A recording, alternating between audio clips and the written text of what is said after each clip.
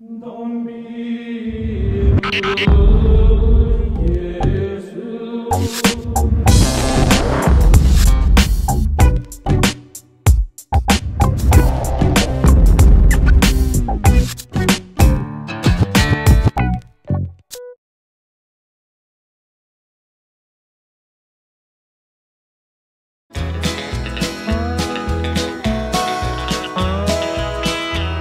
God's love in my soul, got that feeling of the Holy Ghost.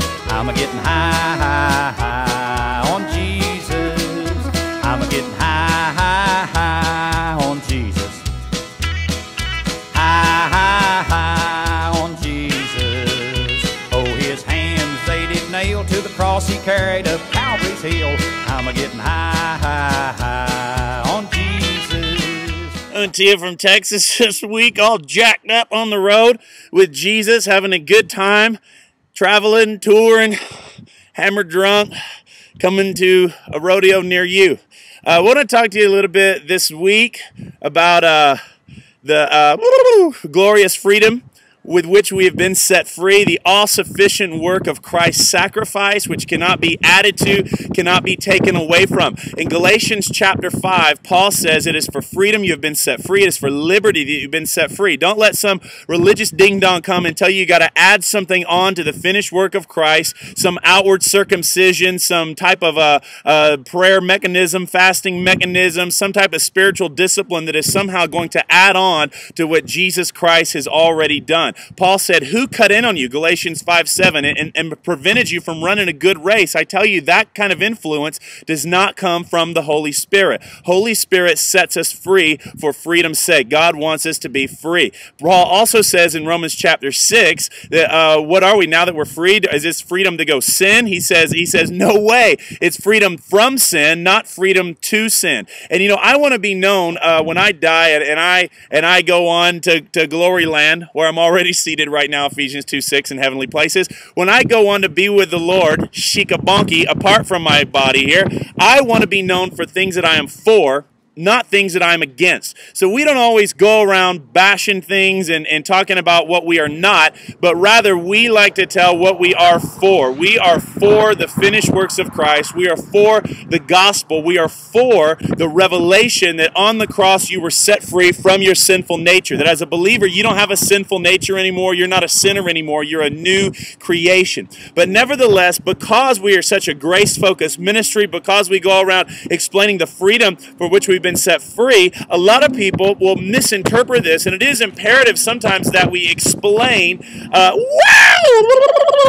what this freedom really is. This is freedom from sin, and this is freedom from the sinful nature, that you're not a sinner anymore. In Galatians chapter 5, I'm going to read to you here a little bit. Paul says, he says, walk in the Spirit, and you will not fulfill the lust of the flesh. So you are a spirit being now. You are a spirit being in a natural body, walking out an existence with Christ, united with Christ. You are set free from that old sinful nature. You don't have an old fleshly nature anymore. Even though you have a physical flesh body, you don't have the sinful nature, which is the bad flesh. Your physical body is not evil, okay? But the sinful nature, the naughty, wicked flesh with its passions and its lusts, you've been set free from that thing.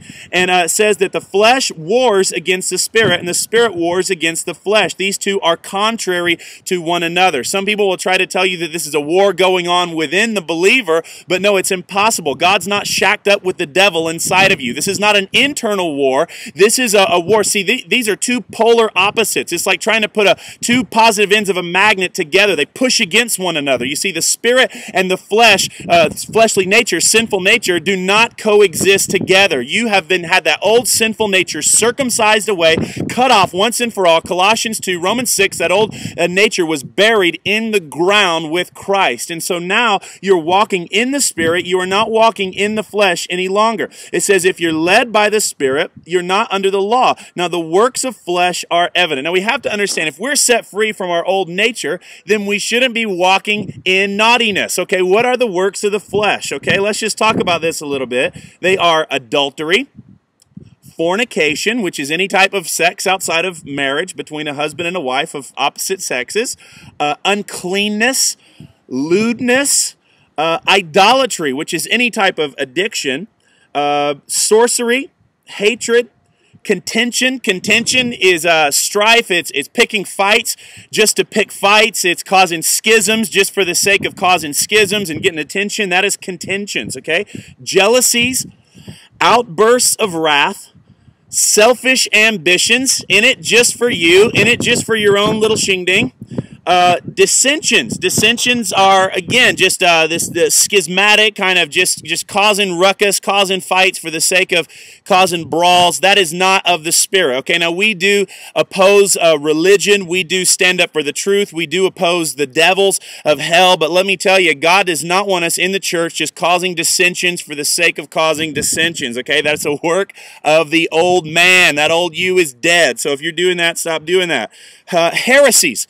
Heresies are a work of the flesh. Now, let me tell you, heresies are not just, just simply, what we think of as standard heresy. Heresy can be just a propulsion to always go trying to preach some kind of weird stuff, okay? Heresies is not just, coming against like the Apostles' Creed itself, but a spirit of heresy is something that always has to push us for something more, something weirder, something just outside of, ordinary paradigms. And now we do preach about a lot of weird, crazy miracles and a lot of mystical realities, but you see, there's something about being orthodox even in that. And I'm telling you guys, you got to get hold of this, because there's a lot of preachers out there today, a lot of prophets out there today that, people are hungry and they'll eat anything when they're hungry. And people that don't understand the bliss of the gospel and aren't satisfied in the finished works of Christ are going to be out there looking for something weird, looking for something to eat. And there's a lot of so-called prophets out there that'll give you something to eat that's not a healthy diet. There are prophetic people out there that literally teach all kinds of weird,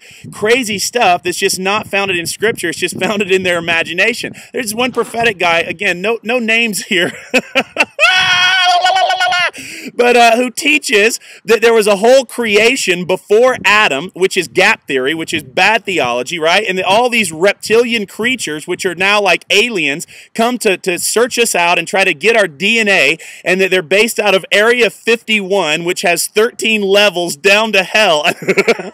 I know this is the weirdest sounding stuff, but these are like big name prophetic who's who list type of prophet, so-called prophet people that are out there teaching garbage like this. They literally teach, this same person teaches that Eve slept with the serpent, and that Cain was literally like a physical descendant of Satan, and that all of humanity is infected with Satan. I'm telling you guys, just bad theology. Oh my goodness, shigga digga digga. They teach that like if you eat gold, like you're supposed to eat gold, and that Adam ate gold, and that he was like part human, part gold.